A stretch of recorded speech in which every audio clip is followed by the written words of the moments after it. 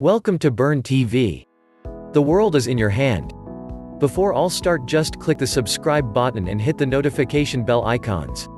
The people, culture, natural resources, and beautiful places have given Philippines a good name across the globe. But aside all its glory, there are also danger zones in living or traveling in the Philippines. 1. Highways. Traffic violations such as overspeeding, reckless driving, and jaywalking have led to many accidents, some leading to deaths in our highways.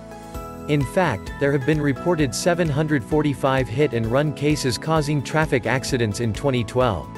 On the other hand, motorcycles accidents are increasing every day.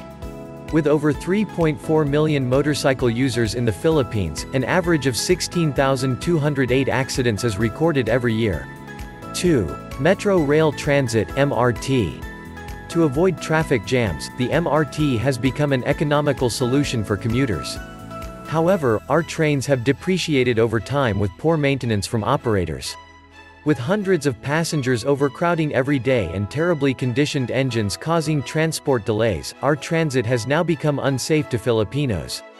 In fact, last August 13, 2014, MRT-3 got derailed, injuring many passengers and toppling a post that collapsed on a car. 3. Slum areas. The issue of squatting has been a phenomenon in the Philippines since more than 50 years ago.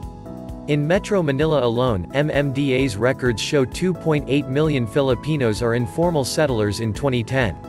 There are many reasons why living in the slums is hazardous. Congestion has caused poor sanitation leading to various diseases, especially for children.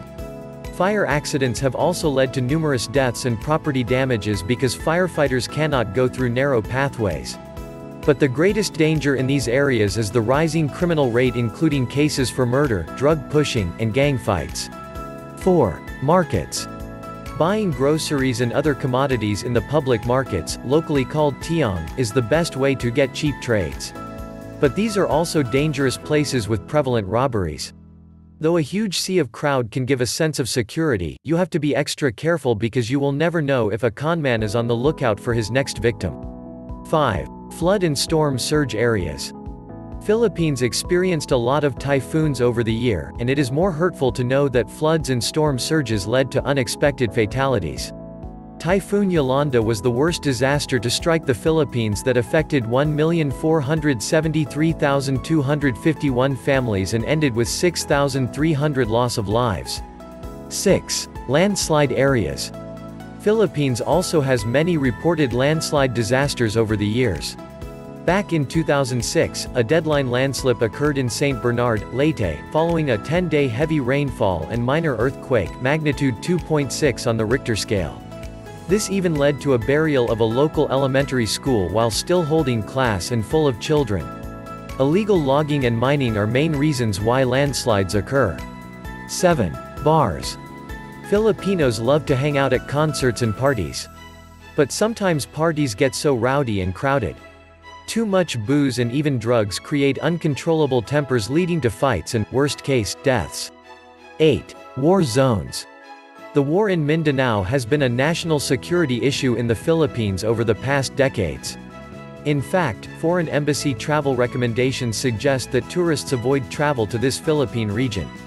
With many reported hostage takings, bombings, and other terror insurgencies, Mindanao is somehow put in a bad light.